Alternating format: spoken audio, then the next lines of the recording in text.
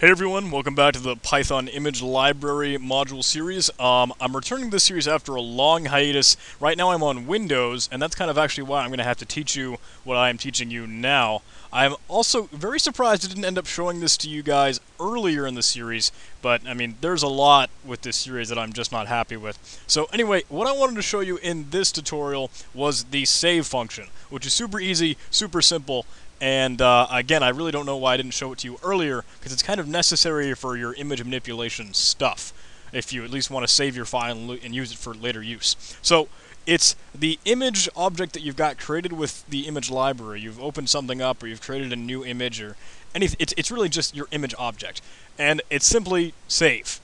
Like that's it. That's the function, and it takes one argument, just the file name.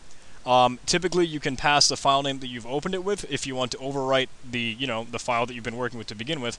But if you don't want to do this, change it to be whatever you want, like anything, .png or .jpeg. It's entirely up to you. Now, there is another argument for the mode, and you can supply this. I don't know if it's a string or I don't know if it's a type. You can probably find it online in the documentation if you Google that. I would encourage that, but actually, if you don't supply the mode, the image library will try and understand it based on the file extension that you save here. So if I did simply file name, and I'm going to actually prepend like modified to it, because I don't want to overwrite the file that I'm working with, and that's exactly it.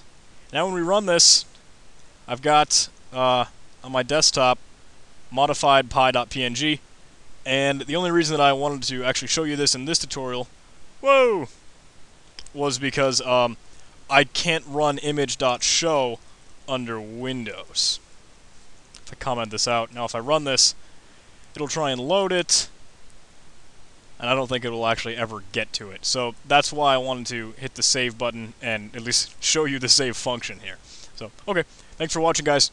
Super duper simple tutorial, moving on to other stuff with the Python image library, but gotta know this save function.